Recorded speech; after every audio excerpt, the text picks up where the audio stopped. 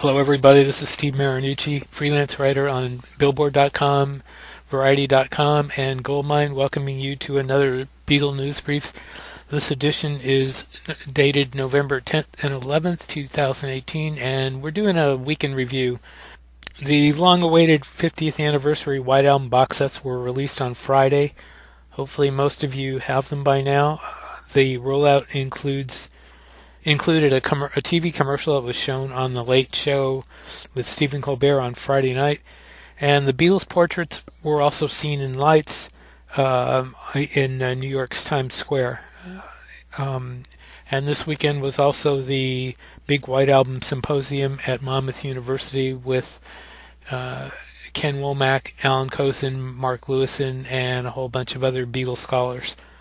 We also put out a special Beatles News Brief show on Thursday, all about the new White Album set. It featured Beatles author Candy Leonard and myself reviewing the set, and the show also included interviews with authors Ken Mansfield and Brian Southall, and a very special interview I did with Giles Martin in Los Angeles in the Capitol Records Tower. We hope you won't miss it. It's on iTunes, YouTube, Podbean, and wherever podcasts can be found. And speaking of the White Album again, the UK Guardian put up their original review of the album from 1968, written by Geoffrey Cannon, and we were reading through it, and it actually was pretty accurate, and it had this great sentence that really was kind of intuitive. It said, although the Beatles has several hints of separation, it's what they share that makes the album great, and the Beatles is our new spring. There's no way verbally to capture such music. It's the sound that counts.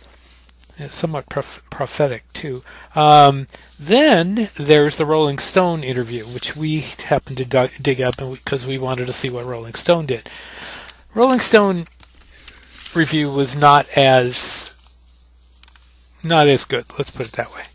It was written by Jan Wenner, and this sentence kind of says quite a bit. It says, just a slightly closer look shows it to be a far more deliberate, self-conscious, pretentious, organized and structured, coherent and full, and then in italics he says, more perfect album than Sgt. Pepper's Lonely Hearts Club Band. Talk about pretentious. He also blows the name of a couple of the songs. He calls the continuing story of Bungalow Bill just Bungalow Bill, and he calls Glass Onion Looking Through a Glass Onion. Oh well, anyway, that's on their website if you care to look for it. Paul McCartney Set Watch. He played two shows November 5th at the Ryogoku Koku Giken. Sorry, that's a tough one to pronounce. In Tokyo on November 5th. And then on November 8th, he played at a more easily pronounced place, the Nagoya Dome in Nagoya, Japan. The show on November 5th was shorter than usual. It had 31 songs as opposed to 37. At November 8th. The songs he left out of the November 5th show are Who Cares, Got to Get You Into My Life, Let Him In, Maybe I'm Amazed, Here Today, and Eleanor Rigby. It had basically all the other songs, though, with one exception, which I'll get to in a second. The show on November 8th had those songs I just mentioned added in to the set list. Plus, the first show in the encore was Birthday. The first show in the encore on the 5th was I Saw Her Standing There. And that was also the same situation with the show on November 1st and November 8th, and the November 1st shows were somewhat parallel. So, there we go.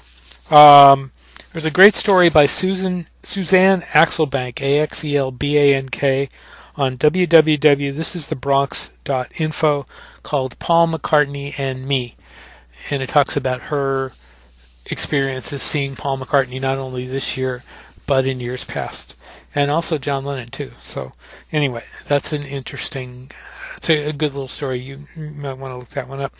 Our friend Rick Holland was involved with the recreation of the Two Virgins covered by artists Gemma Hunt and Paul Collado in London at 32 Montague Square, November 1st, where the original photos were taken. You can see uncensored photos of the recreation on Twitter on Rick's account. That's Rick Holland. This Sunday on Breakfast with the Beatles, Luis Enrique Lopez of the show tells us that special guest will be Lawrence Juber. And that's KLOS at 9 a.m. Pacific time. The show is available online and through various apps. I think TuneIn is one of them. But it is available online for those of you not in the Los Angeles area. The Irish News reported this week that a plaque to mark the Beatles' only Dublin performance was to be unveiled in the city on November 7th.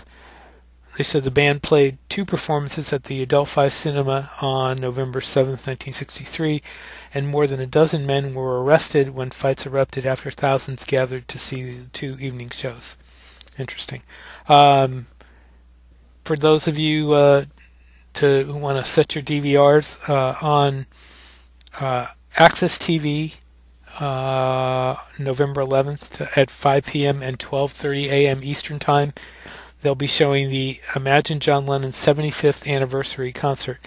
Partial list of performers are Sheryl Crow, John Fogerty, Peter Frampton, Chris Christopherson, Willie Nelson, The Roots, Chris Stapleton, and Steven Tyler.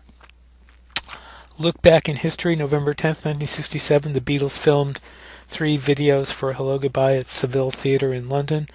November 11th, 1965, the final recording session for the Beatles' Rubber Soul album took place at Abbey Road. They recorded You Won't See Me and Girl. Born on November 10th, 1948, was Greg Lake, who played briefly with Ringo's All-Stars. Albums released on this date, 50 years ago, on November 11th, the Two Virgins album. That's it today.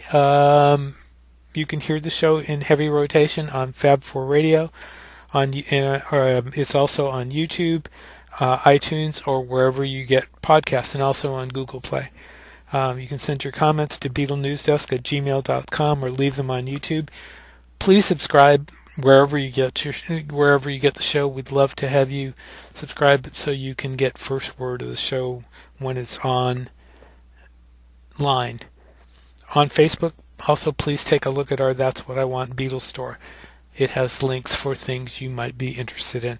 Until this next time, this is Steve Marinucci saying, now it's time to say goodnight, good night, and sleep tight.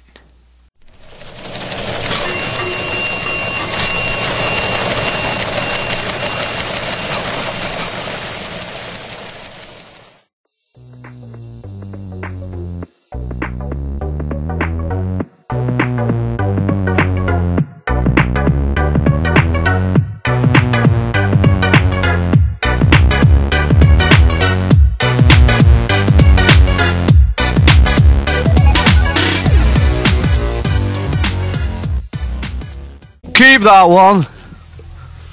Mark it fab.